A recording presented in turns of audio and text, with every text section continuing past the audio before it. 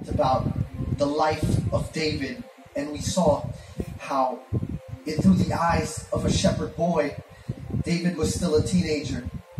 But, hold on, I'm opening the wrong notes.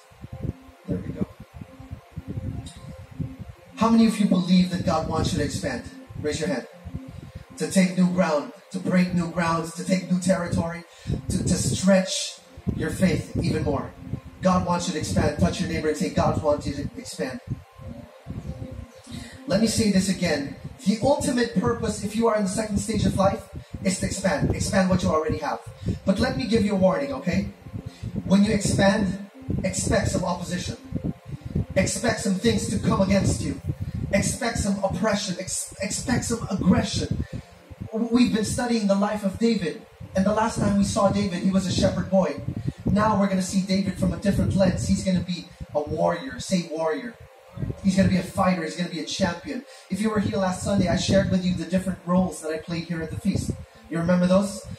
From becoming or from being a chorus member, I became an administrator. I became a runner. I became a worship leader. I became a ministry head. I became a cluster head. And now I'm a feast builder.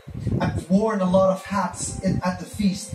And although my title has changed over the years, my calling has still remained the same. Very important for you to note this, that in the different stages of your life, the character you play may change, but your calling should always remain the same. Okay? Very clear on that. Now we see David, as we study his life, he has now slowly transitioned from being a kid to being a commander, from leading sheep and now leading soldiers. He's no longer the teenager that we saw. In fact, the Bible says David led. Can we read that? Can we put the verse up on the screen? David led his men in battle. Come on, go ahead and read. And was successful in all he did because the Lord was with him. Did you notice something? I don't know if you caught it. The Bible says David led. Everybody say David led. For some reason, you somehow expected the Bible to say David fought along with his men. Because the last time we saw David, he was a fighter. He was fighting with Goliath. All right? I know it's just one word, but let me show you how one word would change the entire picture. When David defeated Goliath, he was a fighter. Say fighter. He wasn't a leader. All right? He fought, but he didn't lead. During the first stage of David's life, he was a master when it came to one-on-one combat. He fought the lion, he fought the bear, he fought the giant. But on the second stage of David's life, if he was going to expand, he knew that he needed to do something different. He knew that he needed to become a leader and no longer just a fighter. He knew he needed to step out of an old character so that he could step into a new capacity. That's what happens when you expand. As your character changes, your capacity also increases. That's what you need to do in life, my dear friends. Sometimes you need to recognize the character that your season or your stage is calling you to be. What character should you play now in your life? And sometimes it entails a little bit of sacrifice. Say sacrifice. It entails a little bit of sacrifice to step out of that old shoe so that you can step into a bigger shoe. That's what David did. In fact, David could have stopped right there after he defeated Goliath. He could have retired. He could have hung his laurel wreath. He could have hung his slingshot, put it up on a frame, put it in a museum. But you know what he did? He didn't do that. Instead, he kept using that slingshot, kept entering into bigger battles. That's what you need to do, my friends. If you want to keep on expanding, you want to keep entering bigger battles. Can you touch your neighbor and say, keep fighting bigger battles? Keep fighting bigger battles. That's why David wasn't a one-hit wonder. Sadly, a lot of people are. After they win, after they fight, you know what they do? They retire. After they win, they wane. Instead of fighting and keeping entering bigger battles, they just relax at home. Don't do that. Tell your neighbor, don't do that. God doesn't call you to be a museum curator. He doesn't want you to build a museum of past victories. He wants you to become a kingdom builder. Yes? Take new territory. Conquer new borders. But this is the part that I'm so excited to preach to you. Let me close with this.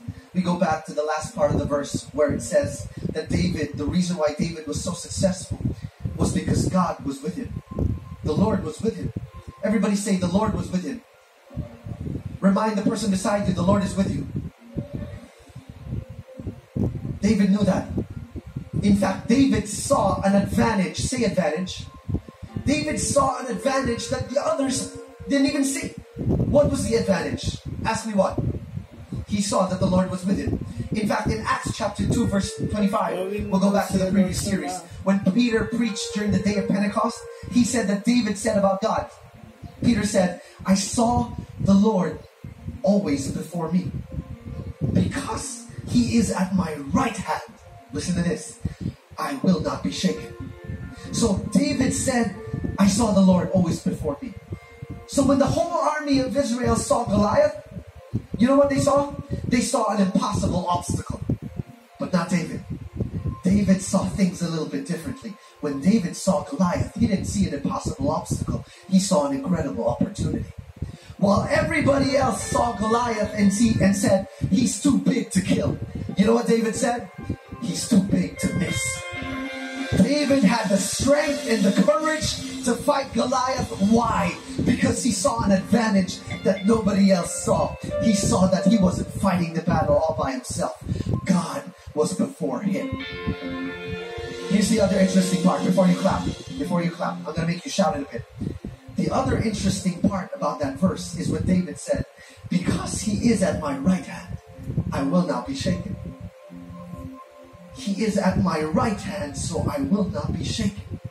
And I got to think about that for an entire week. You know, the Bible says that the right hand signifies power and strength. You know this.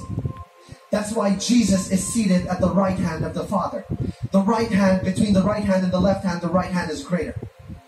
The right hand bestows the blessing. It gives the power. So when David said, because he is at my right hand, and if I raise up this hand, I know I've got the upper hand.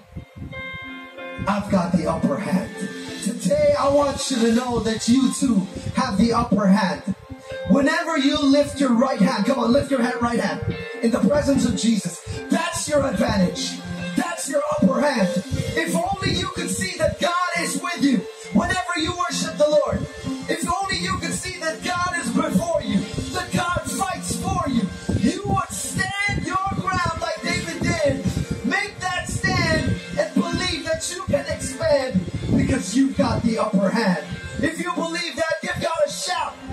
Come on, give God a shout. Everybody say, I can expand. Come on, say, I can expand because I've got the upper hand. Amen. Remind the person beside you one more time.